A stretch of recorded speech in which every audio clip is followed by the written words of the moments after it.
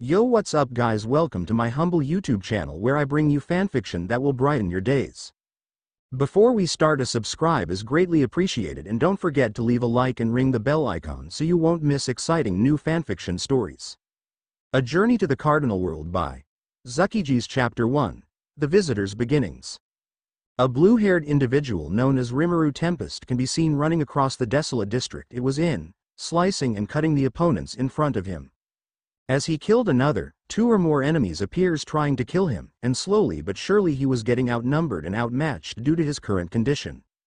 His breathing is starting to get ragged. Even though he was a slime, he felt to breathe in air as much as he can. As red veins of lines can be seen spreading throughout his body with the tattered clothes he was wearing. Even his partner, who boasts in calculating speed, is having a rough time of what is happening to his body. How did this happen to him? And why? He was just living the best of his own life as he was offered a second chance to live, and now looks like it's going to end. But with his unwavering will he persist to live for the sake to go home where he belongs. How long has it been? Rimuru thought. He has been fighting for a few hours straight, and his current situation is gradually getting worse as each seconds passed. His thoughts and consciousness are flickering that if he loses focus one bit he'll succumb to a dire situation.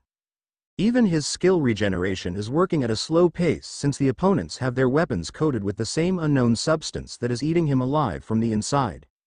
Rimuru was still surrounded by those mechanoid-looking opponents with their rusty and battered appearance, and their red-colored eyes that is full of killing intent. It was not a good situation at all. With the hopes of keeping them at bay, but the time is running out, he called out to his partner. "Oi Raphael-sensei, how long is it going to take?" A mix of scream, anger and agony has been heard within the premises of the area the Rimuru was in. Isolating the unknown substance that has invaded the body. Status complete.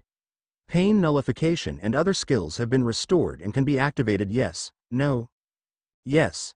At that moment, he was enveloped by white light, and those red lines that stretch within his body are slowly dissipating like it wasn't there at all. And with his recovered vitality, he grips the handle of the weapon he was using and jumped into the fray, turning it into a one-sided battle.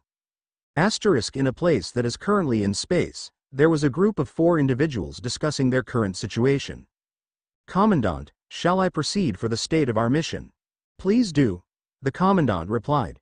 With a press of a few buttons, a hologram can be seen in front of them viewing a certain location. A few hours ago in the City 014, there have been sightings of an unusual density of the punishing virus, showing the before and after at the location of City 014. Could it be just a horde of them flocking in? A petite-looking girl said. The person who was leading the talk shakes her head sideways. That current density of the virus can be found on a single individual. She points to the centerpiece. "That much? No way." A blonde dude answered. "If it's only a sole individual, why is the purifying force or the Cerberus not handling it? All of them are on the action, and we are the only team who is ready to be deployed at the moment." "So that's how it is. Your orders, Commandant." A different girl with an unwavering gaze looks at the Commandant. "Gray Raven, move out." With that they ended their talk and start heading to City 014. In a different place that lies unknown. "My lady, did you feel it?" a male stated. "It was a strong one after all," she replied. "Shall I head in there and investigate?" "No need, since," forming a grin on her face, "my sister is going there too after all." After the hellish battle with the mechanoids and Rimuru, he finally prevails from the battle he had. "That's enough fighting for today, I'm tired." Rimuru sighs as he was standing from the mountain of corpses and looked down below, seeing those decommissioned mechanoids that are surrounding him. "And since when did Earth turn into SF world? It's only been 2 years since I left and they progressed this much." He hops down, sheathes his katana, and starts walking away from the gruesome art he has made, but before he starts a conversation he was interrupted by his partner. Warning. The unknown substance is slowly trying to break free. "Oi," Rimuru thought.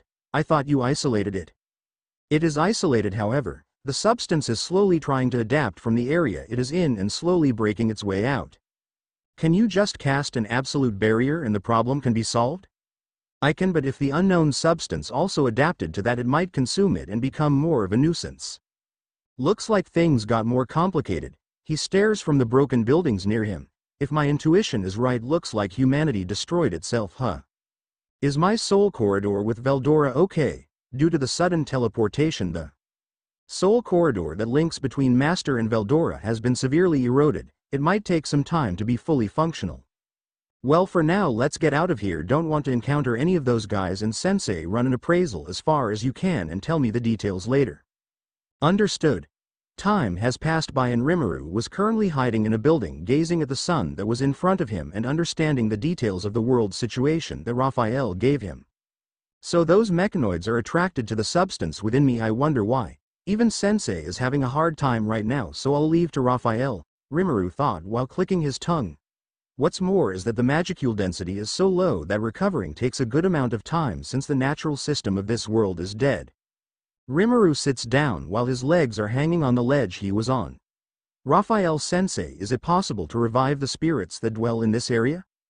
It can be done, but interfering with this world law might be dangerous since, as Master said, we are in an SF world. Looks like you were right. With this world current technology, if they found out that life is growing back to this dangerous area, it might arouse suspicion. As Rimuru was in his deep thoughts, he was once interrupted again by a sound of explosion far ahead. 4 individuals are detected and fighting the same opponents Master had. Well, I only got a quarter left remaining of my magicules, so let's head in there, shall we? Rimuru drops down from the building he was in and started running to the source of the explosion.